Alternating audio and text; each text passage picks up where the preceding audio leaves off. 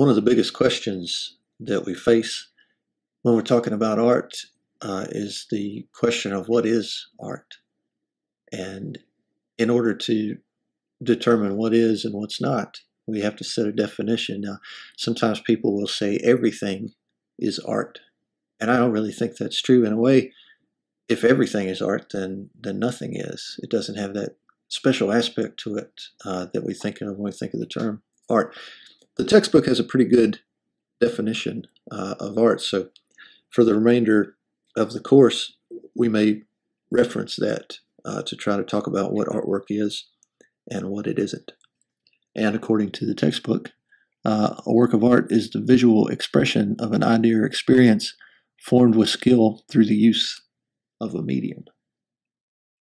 When it comes to the question of what is art and what is not, what most people will agree on we call fine art or high art. And what would fall into that category, for example, is the Mona Lisa painted by Leonardo da Vinci. I almost said Leonardo DiCaprio, but that's not right. It's Leonardo da Vinci, who was a painter working in Italy during what we call the High Renaissance. This fine art or high art is appreciated not just because of its physical beauty, but because of the idea that it communicates something about humanity, and the idea that it does it in a very elegant and sophisticated way.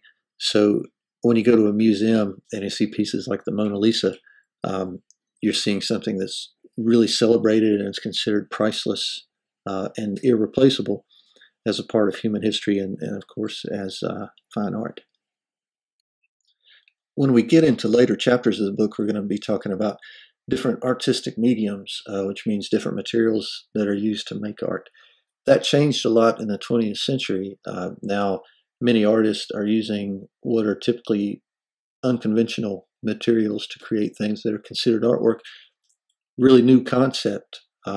If you go back before the 20th century, art is basically defined by its medium. So if something was going to be a piece of artwork, then it was going to be painted with a certain type of paint. It was going to be carved out of stone. It was going to be cast in bronze. And anything else would not fall into the same category. 20th century artists like Romare Bearden helped change the idea of what can be considered art and what type of mediums can be used. Through a technique like collage, he's creating these images that are very lively and very relevant to the area in which he grew up and in which he lived his life. So he's not just making that connection through the content of the artwork, the materials itself that he uses to create this, or things from his environment, like things from magazines, things from newspapers, things that he may have encountered in his everyday life. Many of the artists that we're going to look at and study in class are trained artists. So at some point in their life, they were trained to do art. And that might mean that they went to a private art school, or when they graduated, they went to an art college or a university. We've got art majors at Radford University that are trained artists. And when they graduate, they have that skill set. We also are going to look at work by untrained artists, and sometimes these are referred to as outsider artists, with the idea that they're outside of the academic system. Like any type of training in an academic program, you tend to learn in a certain way and in a certain direction. Sometimes it's referred to as classical training, and if you're outside of that academic system, then you might have a different set of visual values, and you might have a different way of doing things. Sometimes referred to as outsider artists, also folk artists. To me, the term folk artist seems a little insulting. Like if to call someone a folk artist, to me it sounds like you're putting their art on a lower level than someone who's classically trained. But there are some people that would be considered outsider artists that are very influential and are doing some really good work.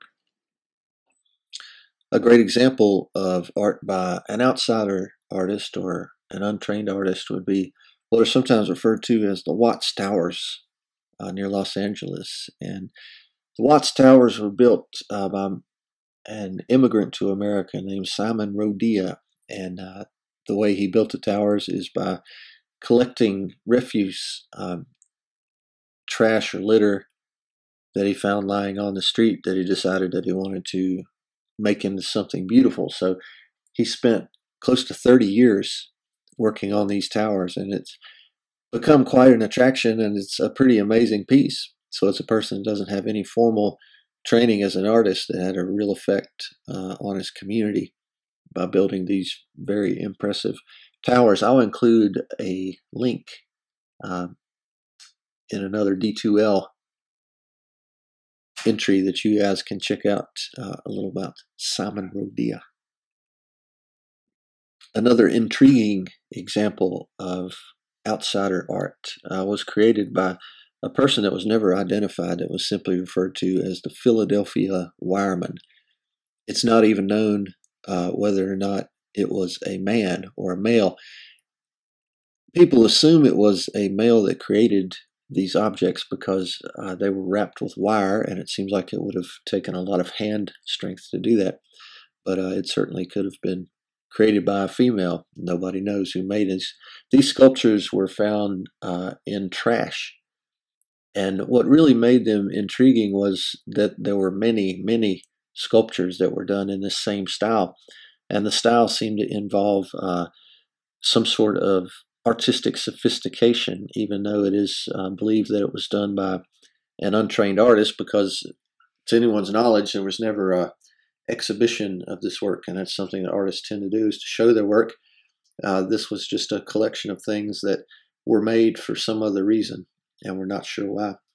Materials included in this example are a watch face, paper that's been drawn on, bottle caps, and of course all that wrapped up in wire. Really interesting artwork, and the fact that it's anonymous makes it, in a way, seem even more valuable. In Mexico, it's common to see this type of artwork is called a retablo, and the idea behind the artwork is that it's done as a form of thanks. So if something miraculous happened to you, for example, this piece, we're told by the textbook, was done by a person who had been accused of murder and then was found innocent. So the artwork was to commemorate that and to give thanks for that event. Again, it's not done by a trained artist, and it's not done with the intent of exhibiting it in a museum or having it to be appreciated as art. It's done for different reasons, which are very personal, and that would fall into that category of outsider art as opposed to someone who's academically trained. One way to describe artwork or the way it functions is to talk about its relationship to reality. So what's artwork compared to what's real, and how do you describe that connection? In a lot of artwork, there is a connection to reality, and we call that representational artwork. So if you have a piece of art that represents, in a way, something else, whether that be a very realistic-looking visual copy of something, or if the appearance of something has been changed for some reason, we refer to that as representational art. So representational art represents something visually. Something that's always a good challenge for an artist is to depict something realistically, like a photograph. And painters, long before photography was invented, challenged themselves to do this.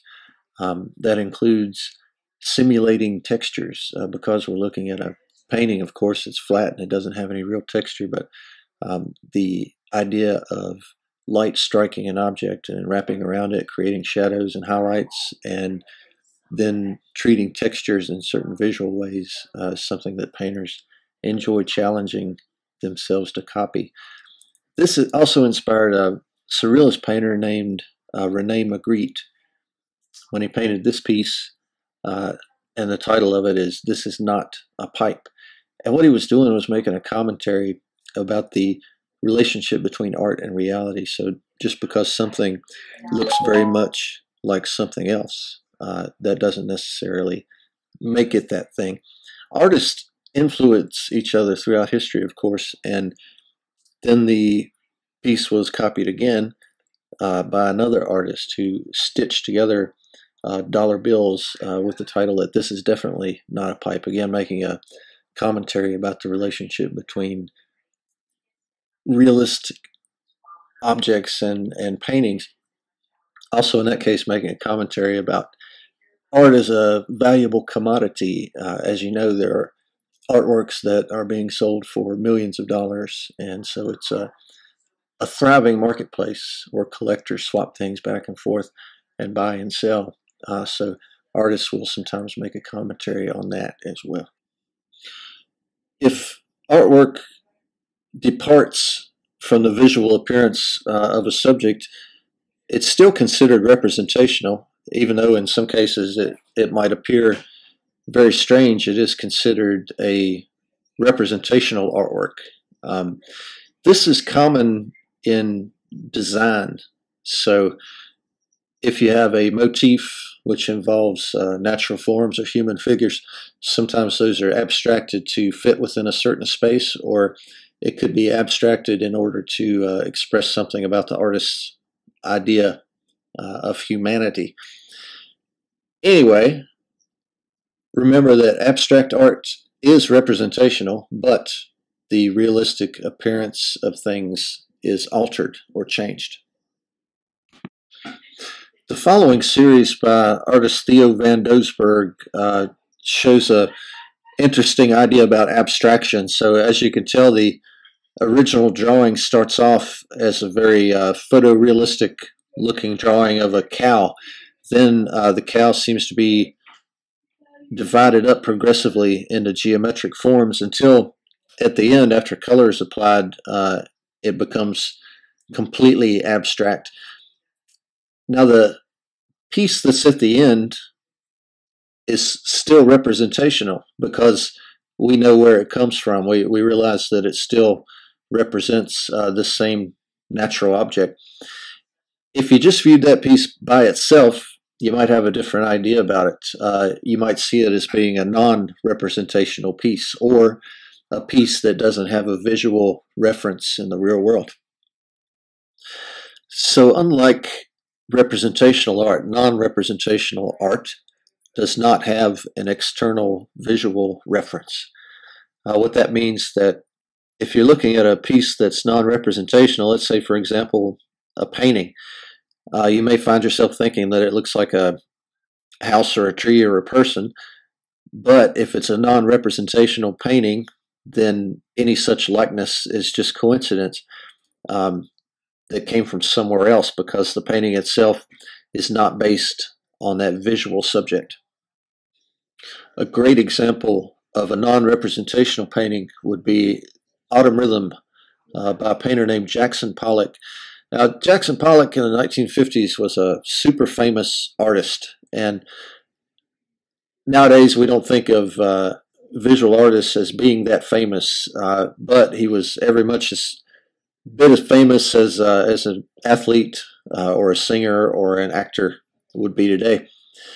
One reason he was so famous was because he had this unconventional style. He was labeled by a critic as being Jack the Dripper because the critic was insulting the way that he was painting. The result of this style is very energetic, and they're actually quite beautiful pieces, but it is non-representational. So if you look at Autumn Rhythm, you may think to yourself that you see a forest or you see something that looks like a tree, but it's not meant to represent that visual subject. It's more about the idea of movement, and it does have a certain amount of energy to it. Another great example of non-representational art is this piece called Her Secret is Patience. This is a very large sculpture located in Phoenix, Arizona, and it's about 100 feet tall. Make sure that you click on the link for a really good YouTube video about this piece. We can discuss a piece of artwork in terms of its form or its content, or both. Form in a piece of artwork refers to its visual qualities. So if you were discussing the form of a painting, you might be talking about the lines that we can see that are used, the use of color. If is the paint thin or thick? What's the actual texture of it? What's it painted on? Is it on a canvas? Is it on a piece of wood? How does it visually appear? That would be the form of the piece. A great example of the difference between form and content are these two pieces. They're done in different centuries. They're both carved out of stone, so we would say that they utilize the same medium. The form of the pieces is very different. As you can tell, the first sculpture depicts very realistic looking humans, and the second sculpture, those humans have been abstracted and turned more into simplified geometric forms. They have very different form, but we would say that they have very similar content. Both of these pieces are about a human embrace. The human embrace looks very different when interpreted by these two different artists, but it still has a similar content. So the form is its visual appearance. The content is its possible message or meaning. On Wednesday in class, we talked a little bit about the idea of iconography, and iconography centers around the word icon, and it's communicating using certain subjects or symbols that have a definite meaning attached to them. A lot of times you see this type of idea used in religious artwork. For example, these paintings are referred to as religious icons, and they're not just decorations, they're actually used as an introduction to prayer. So if your patron saint of your family, for example, is Saint Christopher, you might open your prayer to that saint by concentrating on that painting, using it as an icon. When we look at artwork throughout history, if we have some context or some information from that specific time period, we can learn a lot more about the iconography or about the symbolism that appears in different pieces.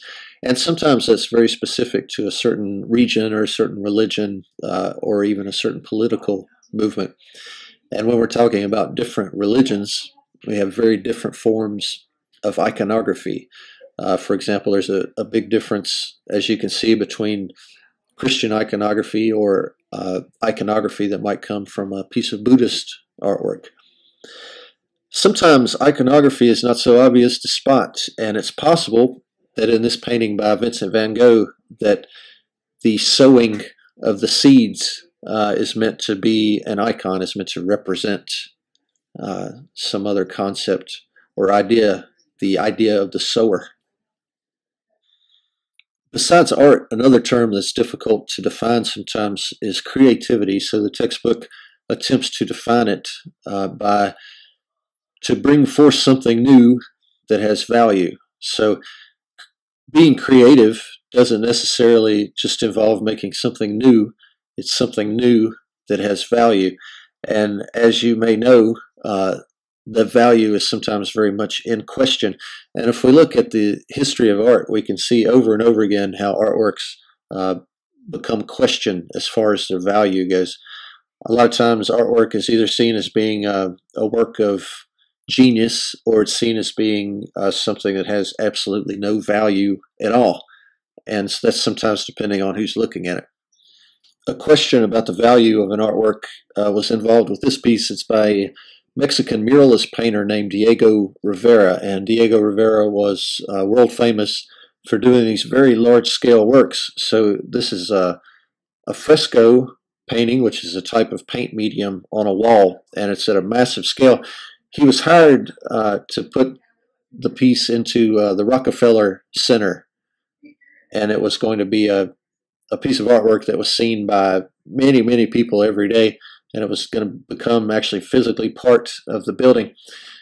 Diego Rivera was a communist. He was actually a card-carrying member of the Communist Party, and at the time in the United States, that was very unpopular. So when he completed the piece, and it contained images of people like Joseph Stalin and Karl Marx, and that idea of all these different people collaborating, which reminded people of communism, it upset a lot of people, including the Rockefellers, who actually ended up having the piece destroyed. It was broken up with sledgehammers and carried out. The photograph that you're looking at is a photograph of a different version of the painting that Diego completed, and the original was replaced with the next slide, which became about the completion of the American Railroad, included an image of Abraham Lincoln. There's also a link that's included that's really good about Diego Rivera, and in particular this piece of artwork that you should watch. Read chapter 1 if you haven't done it yet. Be a really good idea. And then I'll see you on Monday. There used to be cool outro music right here, like there was intro music at the beginning, but YouTube flagged me for a content violation, and it made him take down my video, so I took out the music. Have a good weekend.